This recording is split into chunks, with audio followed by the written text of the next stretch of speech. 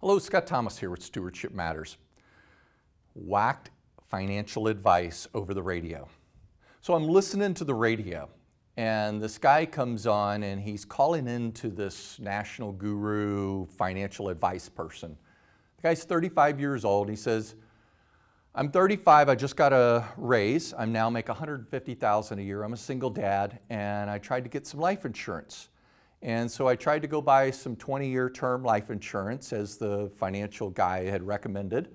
And he was turned down by one company, and another company said, well, at 35, we'll do this for $400 a month. That's pretty expensive. The financial host, the guru, said, well, what did they say the terms and the conditions were? What was the situation? Asked him a few questions that were rather personal over the airwaves. He just said the information and he said, well, I think my solution for you is simply to just buy half of that. Pay $200 and get $750,000 of 20-year term and that's your solution. So thank you for calling today. I'm sitting there thinking, this is crazy. So he didn't ask this gentleman, who works for a large corporation, by the way, that was mentioned, and he didn't ask him, do you have access to employer insurance? Maybe it's on a limited underwriting basis or a guaranteed issue. Oftentimes you can get 2 to 5 times your income. Well, that could be $300,000 to $750,000 at healthy person's rate. Didn't ask him that question.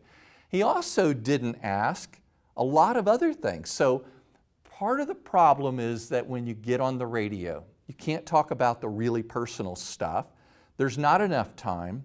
The person that's answering the question that has the issue, they don't have all the resources in front of them. They're just grasping at things.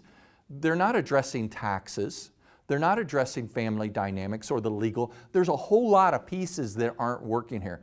Well, let me tell you something else that was missed, that was very obvious to me, and anybody that's experienced would have caught this. There's a group called substandard underwriters.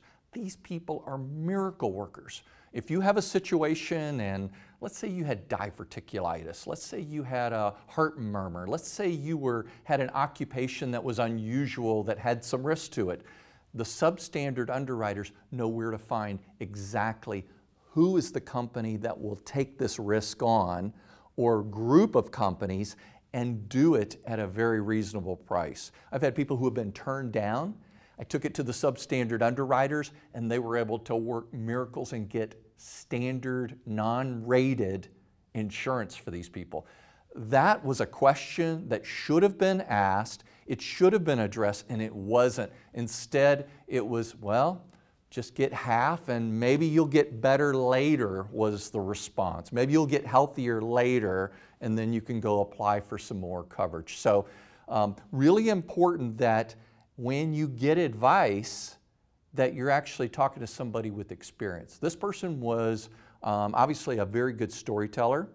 This person was very good at entertaining, and that's really what the radio is about. It's about entertainment factor. It's not about the quality of the advice. So if you'd like to have quality advice, you'd like to have a conversation with somebody with 3 decades of experience in dealing with all kinds of issues, reach out to me, Scott at stewardshipmatters.net.